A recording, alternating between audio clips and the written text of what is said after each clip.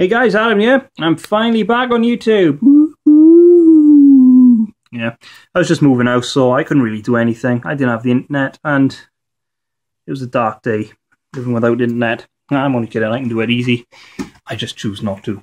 But anyway, now we're finally back to making videos, so we're going to do something a bit different. I have here a very old PC, and a very dusty PC at that. Disgusting.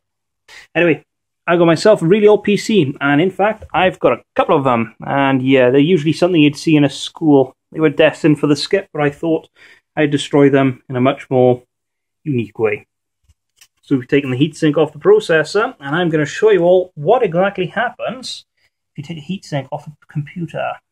Off a processor. Come on, I'll get you in the game here. Right. Let's just turn this on now, and you're going to see what happens. Early warning, don't get excited. But don't worry, I'll do something.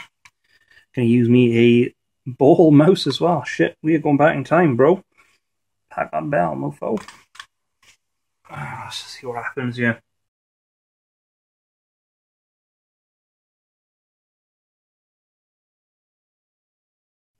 Here we go, we got start up, but I don't have a keyboard plugged in. I have a mouse though.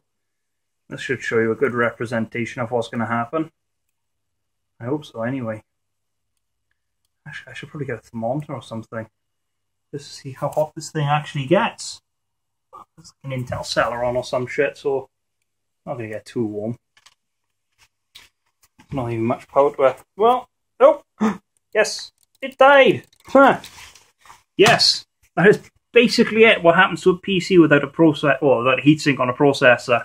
It just turns itself off because of safety features and whatnot.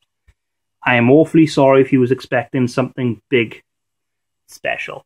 Actually, I put a bit of dust on it. I can't actually see it because of my eyesight is freaking terrible. Focus. Focus!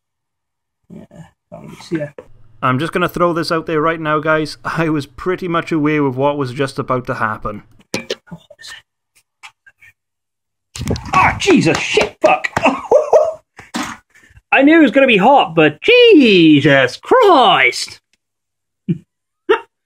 Yeah, that's extremely hot. It's no mark or anything. Trust me, where I work, burning yourself is commonplace. But yeah, they get fiercely fucking hot. I'm not going to lie there. That really hurt. It hurt my finger. But yeah, that's pretty much all that happens to a PC processor. I don't know what you want to call it.